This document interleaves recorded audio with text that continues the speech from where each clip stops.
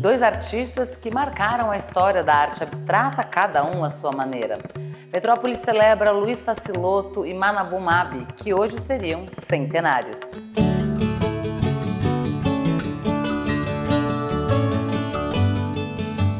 Reinaldo Botelho é o curador da exposição que comemora o centenário do Luiz Sacilotto aqui na Casa do Olhar, em Santo André.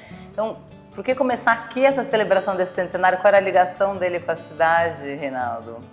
Bom, Luiz Sacilotto é um artista andreense, né? Então nada mais natural do que a cidade dele e a casa que recebe honrosamente o nome dele abrir essa agenda de celebrações.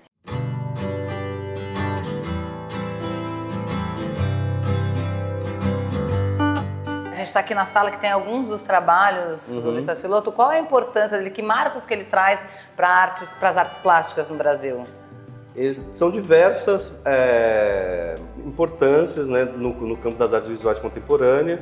Primeiro porque ele é um artista que se forma como técnico inicialmente, ele trabalha em escritório de arquitetura, ele também é um projetista. Então, nesse contexto, estas informações acabam se refletindo posteriormente na formação técnica dele inicialmente.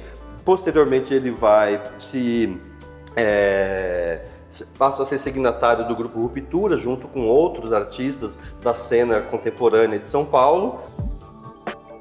Essa foi a obra que o senhor preparou de presente para o Metrópolis?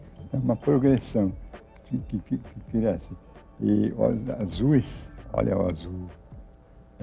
É luz, olha o laranja, é luz, olha azul, sombra, olha o vermelho, sombra. Então eu fiz um jogo, no lugar de fazer essa linha aqui perpendicular, em oblíqua.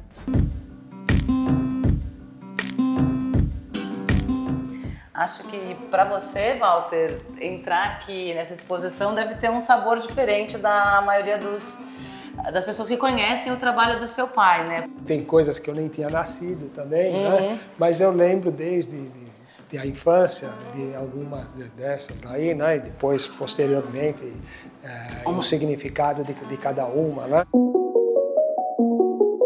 Eu achei curioso porque eu continuei frequentando o meio e as exposições e a forma de tratamento das pessoas era como se ele continuasse vivo. Através da obra, quer dizer, ele continua ainda vivo.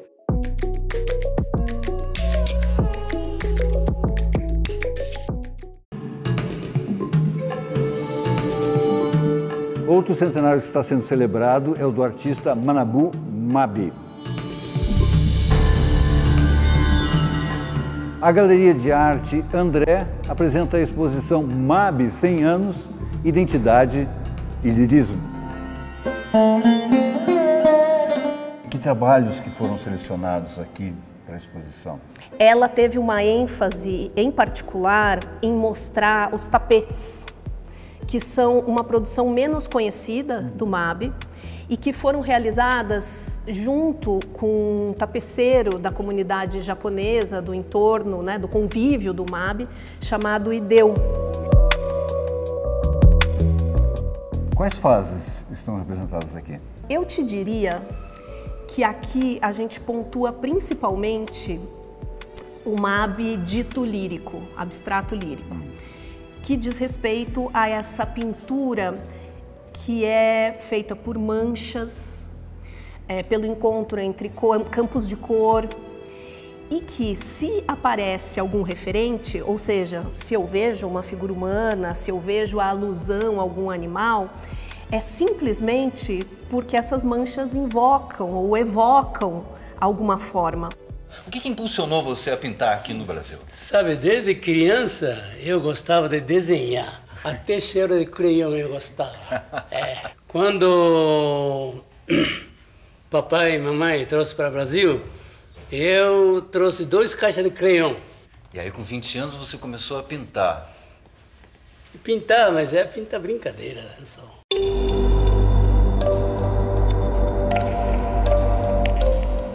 Quais são as primeiras memórias que você tem do seu pai, do Mabe? É dele já pintando ou Ou ele como pai? Era um pai muito presente, né? Apesar de ele viajar muito, né? Mas o ateliê ficava em casa, então todo dia de manhã a gente ia ver ele trabalhando, sabe?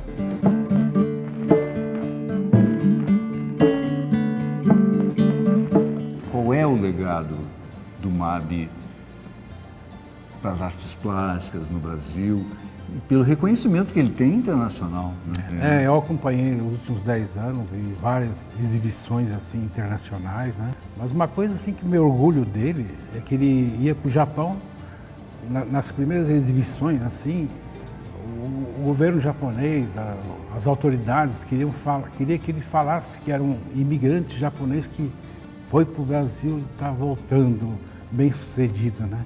Mas meu pai sempre impunha assim, a bandeira do Brasil, falar que é o brasileiro.